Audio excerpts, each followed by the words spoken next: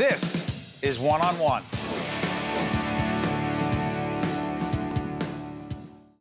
Brought to you by the New Jersey Education Association.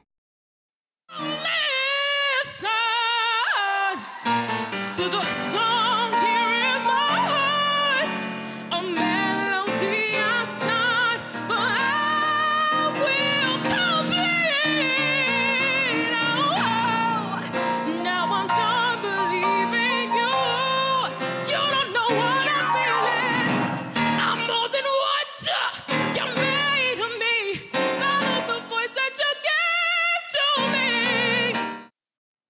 God gave you that gift, and you're working it every day. This is Wé McDonald. It just says performer here, but she's so much more than that. She was a finalist season 11 on NBC's The Voice. You are extraordinary. Thank you. How much you love singing? It's more important to me than breathing sometimes. Yeah. Your speaking voice, your singing voice, not the same? Yeah, I don't know how that happened. I always say my answer is either God or the people that I grew up around, because I grew up around a lot of music. And, you know, you grow up listening to Nina Simone, Etta James, Ella Fitzgerald. You don't hear any high-pitched No, you do not. voices. I mean, with the exception of Ella, but Ella was a breath of fresh air. So she, you know, it was different for me. Why were you old school like that? Why were you old school in terms of who you listened to?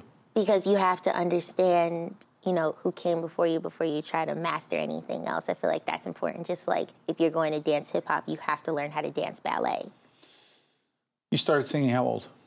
God, I was 12. That's late in the eyes of some. What were you doing before that?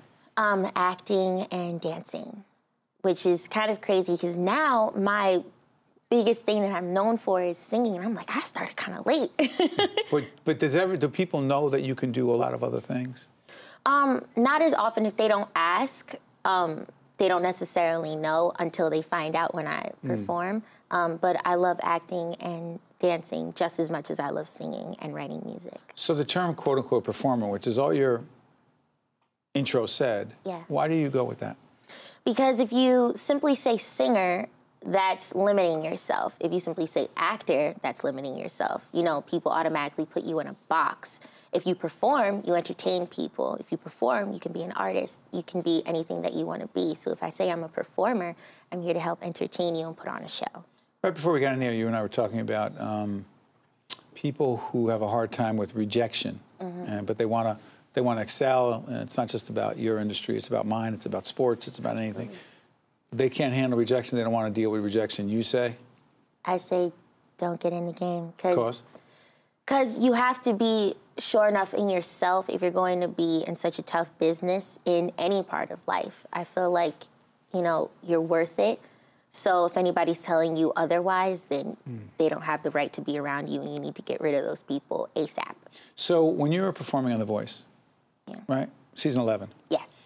One of my all-time favorites, yours as well as others, Alicia Keys was one of the ones who said, hey, this young lady has something. What was the moment like when Alicia Keys connected with you? It was very surreal. I kind of blanked out. It was... What were you saying? Do you remember what remember what you said? Oh, God, that entire moment is my blind audition. All I remember is walking up on stage and then walking off stage. I don't remember anything in between other than the fact that she cut everybody off and was like, you came to this show to meet me. And that was one of the biggest moments of my life, because I was like, that's crazy. And what happened after that? She talked to me and she said, I have you. And I definitely believe her. And now I have a great fan base, and I'm making music, and I'm making a whole bunch of moves. I'm performing everywhere. And yeah, I have a book coming out, which is phenomenal for like kids and high school kids, so yeah. What's the message? The message is, you know, you can be who you are, and no matter where you start, you can always end up on top as long as you believe in yourself and you keep fighting. Were you bullied as a kid? Absolutely. Describe it. Horrible. From 6th to 8th grade, 6th and 7th grade was always the worst, because it was not just, you know, of course, physical, but it's emotional and it's spiritual. It gets bad. By the time 8th grade, I was just ostracized completely. Like it's. You were not, hold on, ostracized, describe that. You didn't have a group, you had nothing? No, I had nothing. I didn't have anybody. I went to a Christian school, and I always say my closest friend was Jesus. I didn't have anybody. Did you want other people to be with you? I Want to hang did. with other kids? Yeah, of course. I mean, like, you know, I was 12 years old. You know, I wanted to be able to fit in, and people would see me eating lunch alone, and they'd be like, well, just join a group. And I would say, it's not that simple. I don't want to join a group. Why can't somebody accept me? Why do I have to accept what everybody else does? So do other kids right now watching, Wé, who are struggling, who are lost, who feel ostracized, your word. Tell them something right now. You're enough. You're more than enough. And regardless of what anybody says about you, who you are, you're beautiful, you're smart, you're strong. And the only reason that bullies bully you is because they're insecure about themselves. And you should not take that in a way that kind of demeans who you are. Where are you going after this? To the stars. Describe what the stars look like. You're playing at the Apollo again, no?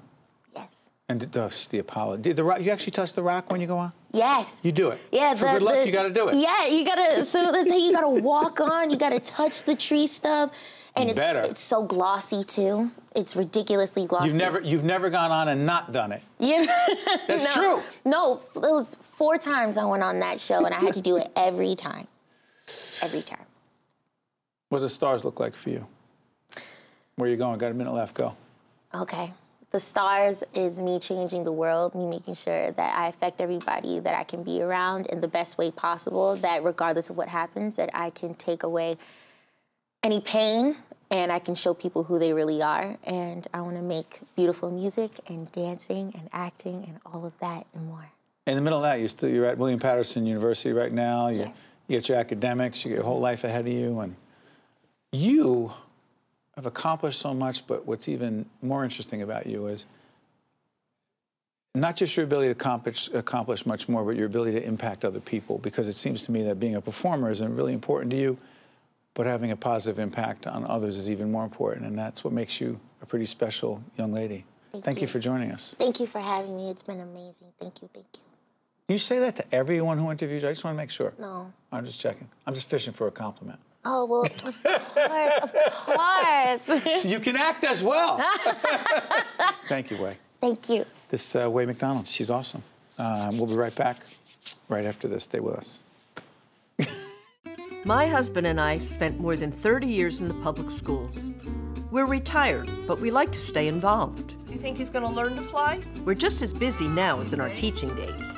The same goes for a lot of the retired educators we know. Let me see you all flap your wings like you're penguins learning to fly. Teaching is all about building relationships, and that never goes away. Because once a teacher, always a teacher. We're Ed and Miriam, and we are proud to be New Jersey educators. Also brought to you by Holy Name Medical Center in Teaneck, New Jersey, and by the North Ward Center.